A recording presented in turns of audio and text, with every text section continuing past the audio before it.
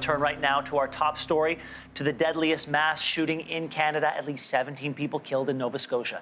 The only victim identified so far is Constable Heidi Stevenson, a 23-year member of the RCMP. Joining me now is Stephen Cook of the Halifax Chronicle. Stephen, great to talk to you again this morning.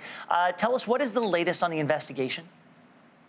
All I know right now is that I think that RCMP are probably trying to retrace the killer's steps, his path that he took from Portapique until the incident ended at the Enfield Big Stop just past the Halifax Stanfield International Airport, and I imagine they'll be canvassing door to door through those areas to see what witnesses might have to offer in terms of information and see what else they can find.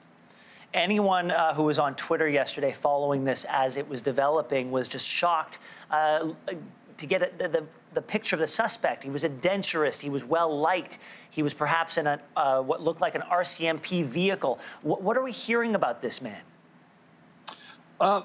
That's basically it. That he was a well-liked professional. He made dentures for people. I talked to a couple of people who were his patients. They had nothing but nice things to say about him. But obviously something went very, very wrong at some point in recent weeks and months. It's, even going back to high school and university, people spoke fairly fondly of him, but, everybody's under a lot of pressure at this moment in time, and it's hard to say how that may have changed his situation. As we said off the top, the only name of the victims that we know so far is that of the constable of the RCMP who was killed. Do we know anything else about the other victims?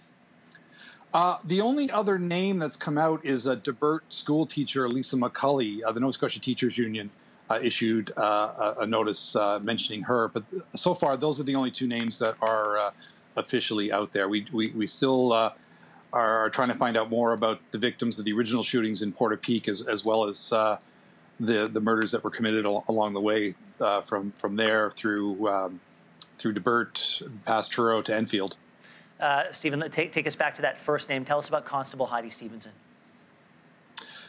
Well, she was a multi-decade veteran with the RCMP. I believe at one time she'd been a communications person with the force. Obviously, very well liked, very dedicated to her job, and her work touched a lot of people in the community. There's so much. There's so much compassion and love pouring out for her right now. If you go on social media and Twitter and so on, and she was, I guess, based out of the Enfield unit at this moment in time, and it's just being treated as just a horrible, horrible loss. Stephen Cook, as we've said, a lot of questions today, not a lot of answers, but you've provided us with some. Thank you so much for your time today. Thanks.